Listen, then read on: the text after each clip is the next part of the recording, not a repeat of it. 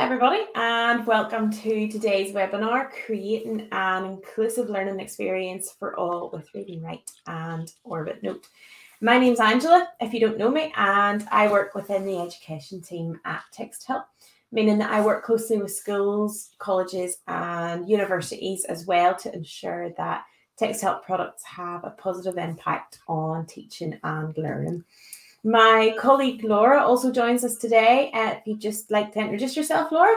Yes, hi, welcome everybody. My name's Laura. I work in TextHelp and I cover colleges and universities.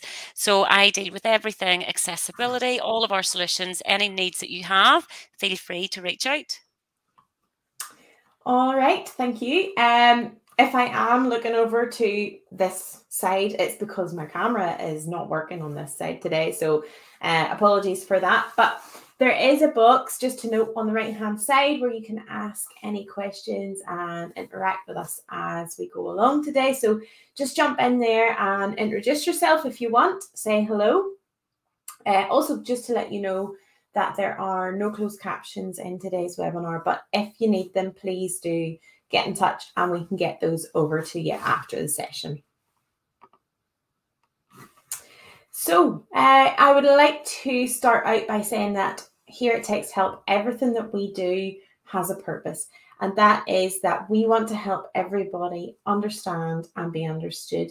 And this is something that we really focus on with the work that we do here. Our vision then is a world where difference, disability and language are no longer barriers. So we need to understand the unique challenges and barriers faced by individual students or by populations of students to be able to provide the right additional supports to help them overcome those barriers. So many of you may already be familiar with some of these, but just so you know, TextHelp provide a range of tools that support each of these areas that you see on the screen here. So if you have reading, writing and comprehension, you have automated assessment of writing, you have PDF support, practice reading aloud, and also there you have digital maths. But just for today, we'll be taking you through two of our tools, and that is Read&Write and Orbitnote. Many of you here today may be a SENCO or you work in some form of student disability role. What I want to highlight today is that whilst the products that Laura's going to show here are necessary for some of those students that you may be working with, they are beneficial for everyone. So our products are available as site licenses so that everyone can access them and benefit from using them as well. If you haven't seen it before, here we have our Read&Write software, which has a comprehensive set of features all in one place that support language, build fluency and vocabulary development, and it helps students to express themselves as well. So Read&Write as a whole, as I said, it helps students to understand, as I previously said, engage and express themselves through lots of different ways, including text-to-speech. You have dictionaries and there is speech to text, to name a few, but more importantly, it gives students the opportunity to learn in a way which is best suited to them. And Laura will show you how this works in just a few moments. Our newest tool released then is our PDF support tool, and that is Orbitnote. So it's very easy to share a PDF document with a group of students, but how easy is it for them to share, or how easy is it, sorry, for them to actually interact with that document? Yes, it can be done, but it can be difficult. And in terms of equity then, every person has the right to access and use all types of digital documents in a way which best suits them. Orbitnote allows students to easily manipulate those PDF documents, and it gives them access to all of the familiar read and write tools that we're going to go through that allow them to be independent and successful. So we can now transform and interact with those documents in a completely different way. And we have now been able to create an accessible, dynamic and collaborative space that works for everybody. So I'm going to let Laura take the reins now. She's going to take you through both the tools to show you how they work and how they can be used to support your students. Thank you so much, Angela. Angela's done a great job introducing Orbitnote. I don't think I have anything else to say. Thank you very much. So what we'll do now is look at Orbitnote. So I'm going to start with our newest solution. Hopefully some of you are familiar with Read and Write, and I will show that as well, but I'm going to start with Orbitnote. So as Angela said, Orbitnote is a dynamic way to interact and annotate onto PDFs. Angela focused heavily on how the student can annotate on it and use it. I automatically default to the teacher, but it works either way. You know, I have a few examples in my head of how a teacher would annotate them. But obviously teachers and students would have access to this tool so they can use it in any way that they want. So the first thing with PDFs, as lecturers or teachers, you have created an abundance of PDFs in the past, but they're inaccessible. And as Angela says, you know, that's not really the best way for our students to be learning. If you email them out a PDF, how are they reading it? How are they accessing it? How are they looking up some of those words that are on it? Also, if you created a PDF maybe 5 years ago, some of the information actually may be out of date. So Orbitnote gives you an opportunity to amend historic PDFs and let your students interact with it as well. So I have opened a PDF and it's an image-only PDF. So what that means is it's just not accessible. None of my features will work on it. I can't hear it aloud. I can't interact with it at all. And that's one of the main features of Orbitnote. Over on the right-hand side, when you open a PDF with Orbitnote, the scanned text will appear with a red dot beside it. What that means is it has identified this as inaccessible, it's image only, but it will scan it for me. So what you do is you hit scan the text and it will create an accessible PDF. So I actually don't scan this because I always keep this for my my demonstrations. So what I'm going to do is Blue Peter style, open a PDF that I scanned earlier. So this is what you would see. If the PDF is already accessible in that it's no longer an image, the wee red dot in the scan text won't appear on the right-hand side. So that's the difference. On the left-hand side, you have the features that some of you may be familiar with, the read and write features, the accessibility features. So they're inbuilt into this toolbar. Then what you have is your extra features to help you annotate and interact with this document. So what I'm going to do here is firstly just show you the text aloud. Highlight the text and hit play. Anatomy of the eye. The eyeball is located in the orbit along with extraocular muscles, fascia, fat, blood vessels, nerve. The screen masking. What we have in the screen masking here is our reading ruler.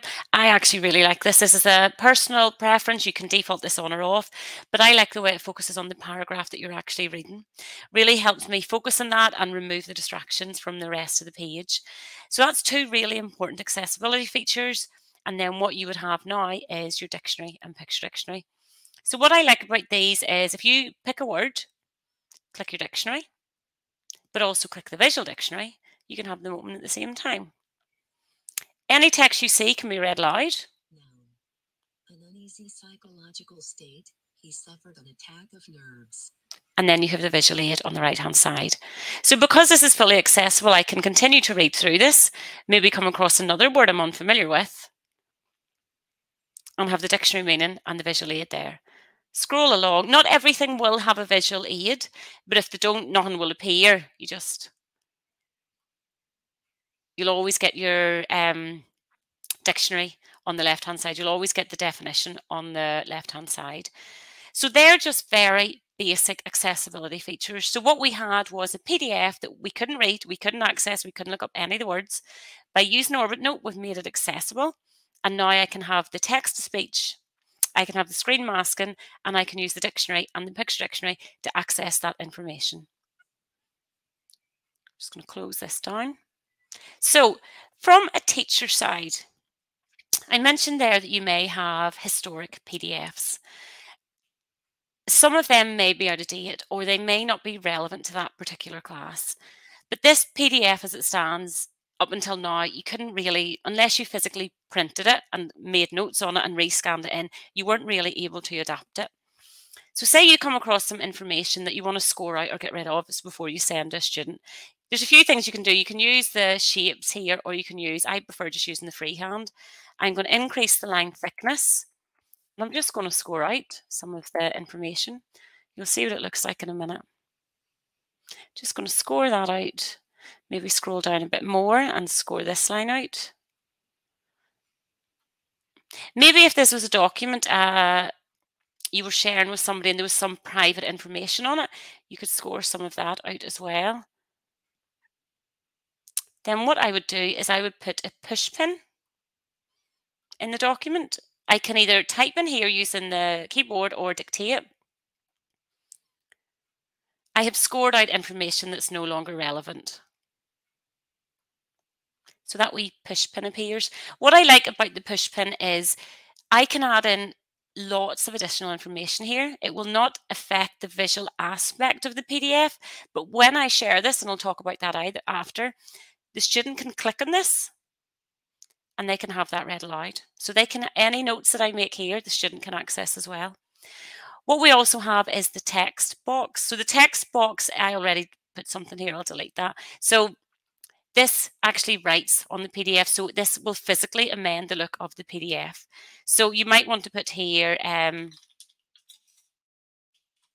focus on page 1 and 2. So I'm using the typewriter this time instead of the dictation, and click away.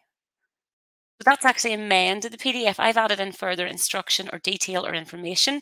So one PDF, historic PDF that was out of date, I've taken it, I've amended it very slightly to make it up to date. I've added in further notes. And then what I can actually do is share it with the annotations with my students. So I can share this PDF as it stands now. So I'll just, there was the freehand drawing I've shown you, and you can also draw shapes. So even going back to the freehand drawing, if you wanted to draw arrows, doesn't really matter. It's not, sometimes you get PDFs where there's more space in it, you can do a wee bit more, but you can scroll down here, for example, there's some other push pins in here that I put in earlier. If you want to draw a circle around really important information, turn that off, go back to your push pin. Oh, sorry, 2 seconds. I just need to put it above that. This paragraph is really important. Focus on this focus on this paragraph for your exam. Focus on this paragraph for your exam. Sorry, I kept on hitting the wrong icon there. So I hit prediction, and what I meant to hit was the dictation there. So there again. So you've circled a paragraph and you've made an extra annotation there as well. And again, you just work through that PDF and then you share it with the student. So you imagine if you're a student and you've been sent this PDF, it's up to date, you can now access it, all of the PDF features will be available. All you need to do now is then what the student can do is, sorry, I must have something on. Some of my features have been grayed out there. I'm not sure why, so stop. Oh, that's all it is. So what a student can actually do here is use a dictionary to look words up, but take keywords and use the highlighters.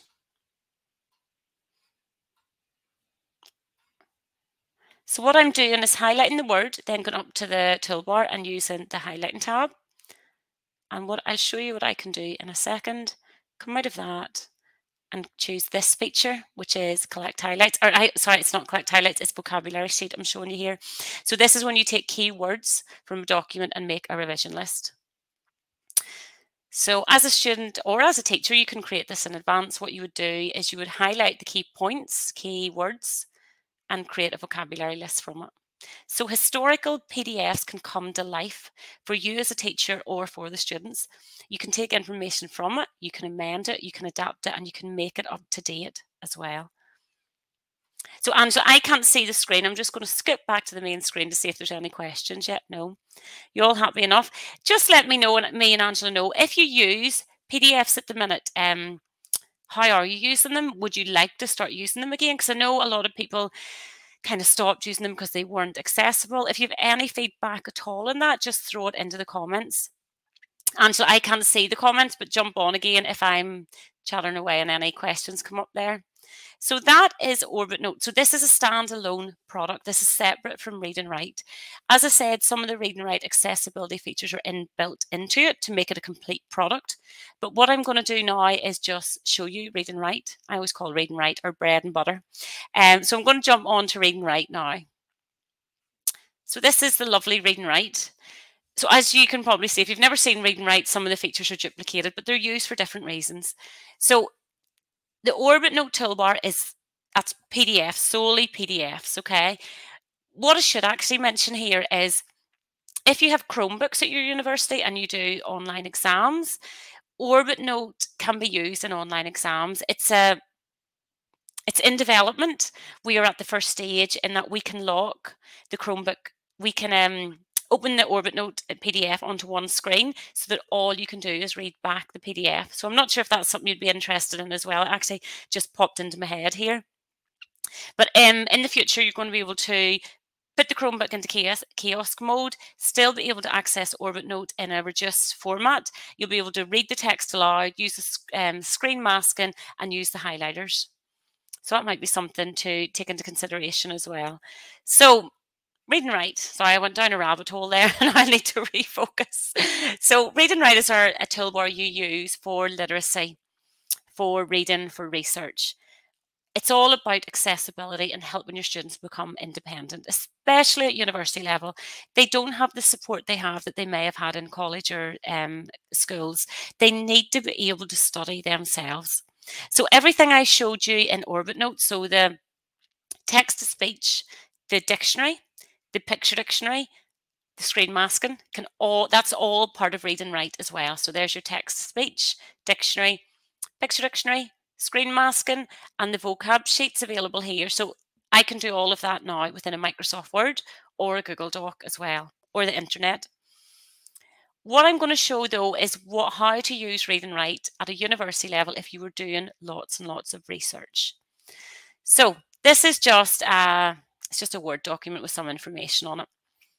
It's a lot of information. It's black and white text. It's very small text. That can be quite difficult for me to process. And if I want to create revision notes, I'm having to copy and paste, create new documents. It becomes quite confusing. The research folder is a very easy way to collect bits of information as you go through the year, I suppose. So it doesn't matter when you pick it up. You can throw it into the research folder. It's literally as easy as that. So if I'm in here and I think this paragraph of information will be great from coursework, where am I going to save that to? Save it to your research folder. It opens here when you click it and you just hit the plus, add text. Sorry, it's opened on my other screen here. And then it's asking you, is there any folders you want to add it to? I'm going to add a folder and I'm going to talk, this is for my coursework. Okay. Click it, okay, and save. Then I'm working away and I find another paragraph. Hit the research folder, hit add again. Sorry, it keeps opening on the other screen. I'm going to choose the folder at this time, which was coursework, and hit OK and save. That's as simple as it is. Copy and paste them, whether you're on the internet or on a Microsoft Word document, and put it into the research folder. Then what happens is you open the research folder by clicking this icon, and it brings you to your folders. So I have one on circulatory systems and one for coursework.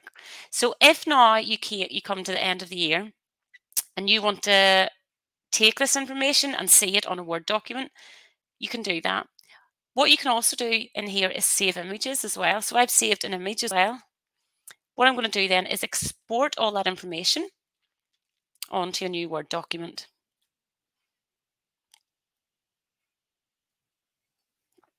So there's the information in the background. So there's all the paragraphs that I took, and it tells me exactly where I got them from. So that actually gives me the website and the date that I accessed it. So if I do want to use this in my coursework, I can, because I can actually reference it. So as you can see there, this is just a wee bit of information, a wee folder I created beforehand. You can see it was all created the 18th of May, which is today. But as you can imagine, if you go through the year and you find snippets of information on the internet or Microsoft Word, throw it in here as you go through and then export this at the end. You may think, right, that's now not relevant, and you delete it all. But what you have here is key points, really good bits of information from the internet that then you can use for your revision or your research. I think that's a really good tool. Oh, sorry, Angela. Sorry, Laura, we have a couple of comments in here. Yes. If you just Let want me to go take a back to the look. screen. Yes, Yeah. sorry. Okay, so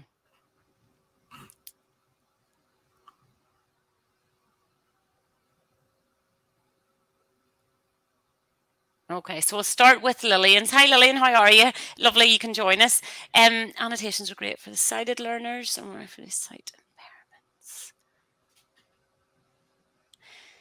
Yeah, I agree, Lillian, but let me go back to my PDF actually. So when I added the annotations in, and I'm assuming you maybe mean these ones. So if I added this push pin, they would need to be able to click on the push pin, but once they click on it, they're able to hear it aloud. I have scored out information that is no longer relevant.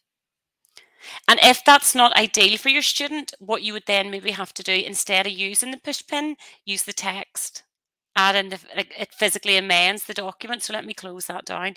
So up here, I added in text, and again, the student would be able to hear that aloud. Focus on page 1 and 2. You can also increase the font as well. And sorry, I probably should have said that about hearing that text back and being able to increase the font there as well. I'm not sure if that's useful or not, Lillian. I'm going to go back and see. Are they, do you know what? I don't know. Angela, would you mind writing down that last question from Lillian and we can find that out? I have Lillian's email address. No worries. I'll find that out for you, Lillian, okay? Then Susan, I've tried opening an image PDF in Orbitnote, but the scan text button is grayed out. Susan, I'm not sure, are you a paying customer? You do have to actually pay for Orbitnote. It's a standalone product. Now, as part of Read and Write, if you have Read and Write, you get some of the accessibility features as for free, but they actually, if it needs scanned, that's a paid for feature. But if you want to email myself or Angela, we can check that for you. And we'll reshare emails at the end of the demonstration. Yes, so Susan, what you have is a site license for Read and Write, which gives you the freemium features of Orbitnote. That's a tongue tire. So you basically get to have a look at it and try some of the basic features. But the main feature, which is the OCR, you would have to pay for. Okay, so I'm going to skip back now. Now, where was I? That's the question. Let me see. So, yes, so all I've shown is the research folder. Okay, so research folder, great. Taking information, minimizing it, creating research notes, and they follow you about, which is brilliant. The next thing that I really like is the audio maker. Again, very large piece of text. This would even give me a headache reading this. What I can do is I can take this text, as much as I want, I'll just do this amount for the purpose of the demonstration, and hit the audio maker, which is in the middle of the toolbar, and it creates an audio file. You can preview it. You save it wherever you want onto your computer, and then you would change the name of it and create an MP3. What I like about this, and I said every single webinar, is everyone's listening to podcasts at the minute. Everyone has earphones in when they're traveling in and out from school, work, whatever it may be. We're all talking about podcasts. So accessing information in an audio format is a normal way for us now. Students do have to travel into schools. They may go for a walk, but providing something in an audio format is just going a step further for them instead of sending them all out black and white text. Get in the habit as a tutor of creating an MP3 file for them. Or the student can do it themselves, but it just means from an accessibility point, you're thinking of the students that you're giving it to, and you're giving them an alternative way to access that as well.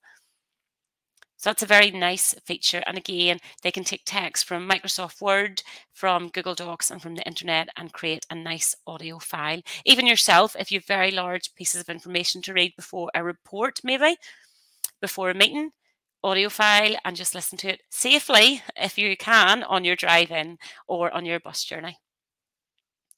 So research folder and audio file are massive. And this is, I'm going to revert back to Angela's slide where it's necessary for some. So to me, screen masking. Someone absolutely needs a screen mask, and there's no two ways around that. But the useful for all really comes into play when we're talking about the research features. Yes, of course, they can all use the screen masking and the play features too. But the research folder, the audio file, it's just giving everyone a different way to access the information and to make it easier for them as well. So the talk and type, I showed it when I was in the PDF, but I'm just going to show it here again. And again, some people, what if they come into you one day with a broken arm? This is a piece of tool or software that anyone can use. They may just be tired typing, they just want to quickly get down a wee bit of information. Use the dictation that's inbuilt into the software. So the student uses this. It normally picks me up quite well, but we will see. I don't know where my cursor is. Let me see. I don't know where that information went. It went wherever the cursor was. Let me try that again.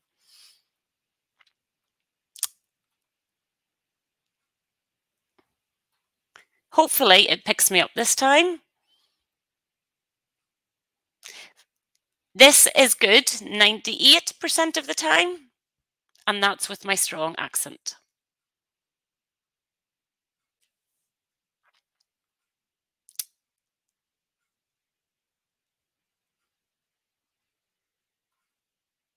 Okay, so the dictation, I think, is pretty good. You do obviously need a headset. You know, and sometimes asked, you know, what if you're sitting in a room?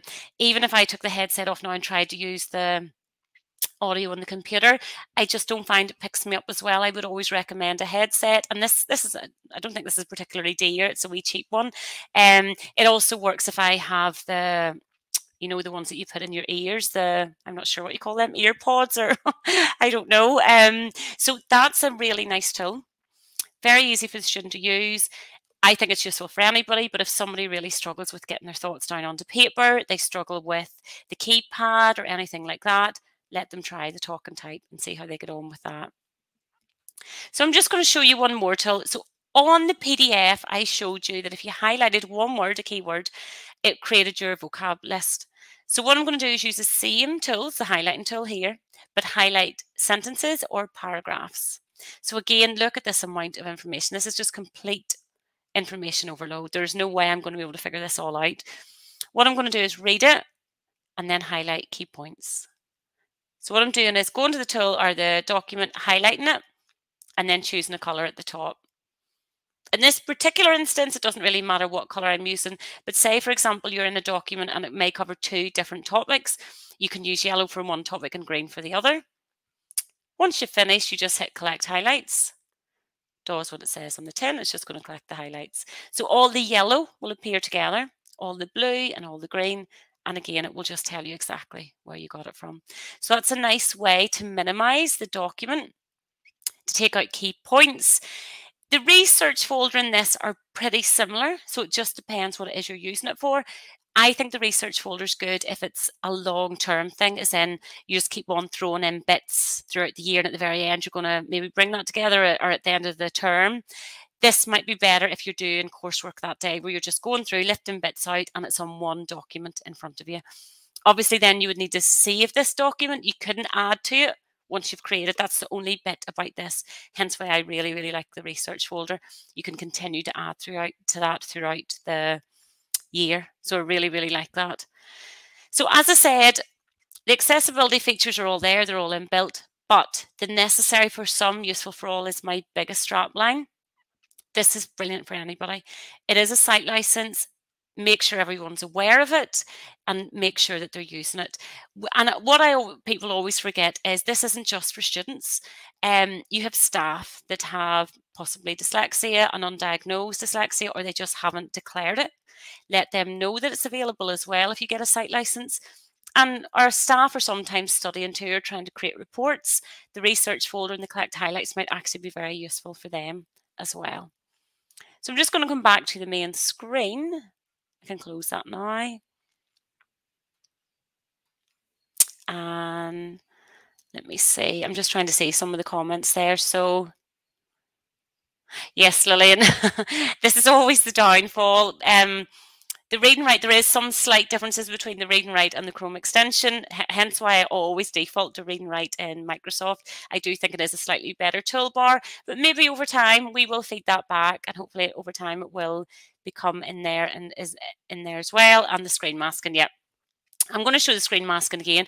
Honestly, I think as a tool, regardless of your ability, I use this, like reading black and white all the time can be very, very difficult. So the one thing I didn't show, and I'm not going to assume that you know this actually, the screen masking, you can change the colours. This is my problem. Sometimes I assume that everybody knows everything about read and write, and that's the reason I'm here, because you don't. So screen masking, you can tint the whole screen, which I have on, or you can use the ruler. And then what you do, you go down here and you choose your colour. You choose your reading ruler. Yes, I have the reading ruler on and the reading ruler colour. And then you just hit screen mask. Sorry, it's open on the other screen. I need to open my Word doc again, 2 seconds. I'm using 2 different toolbars here.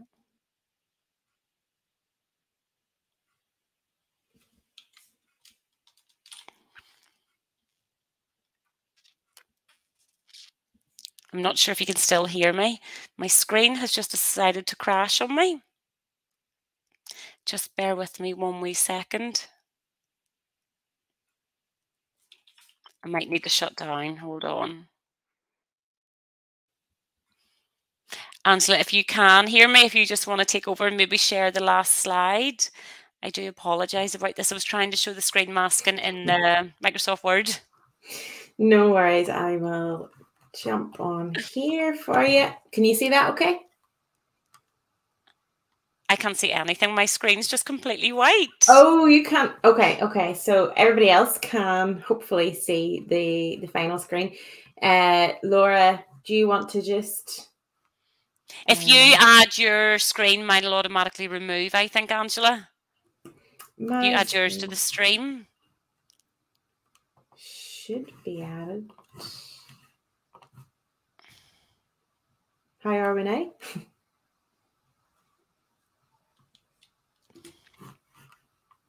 Yeah, it's definitely sharing my screen. Can everybody see your screen? I can just see my screen's, like, my computer's just broke. Ah, okay, yeah. They can see the slide now. So if you want to go ahead. So sorry, but all I can see is a lovely big white screen. Sorry about that. I just wanted to show you the screen masking in an actual colour. But what I was trying to say is everything is adaptable to the student. It's all personalised, the voice, the colour of the screen masking, etc. So if you want any further information, what I've said there, if you want further information on Orbitnote, because it's a new product, do give us a shout. My email address is online. But if you need any help with Read and Write or Orbitnote, do get in touch. Myself or Angela would love to help you and hear from you. And it's been lovely to have you all here today. And I hope you have a good evening. Thanks, everybody. Thank you, Angela. Bye. And if you just make sure to end it. Yeah.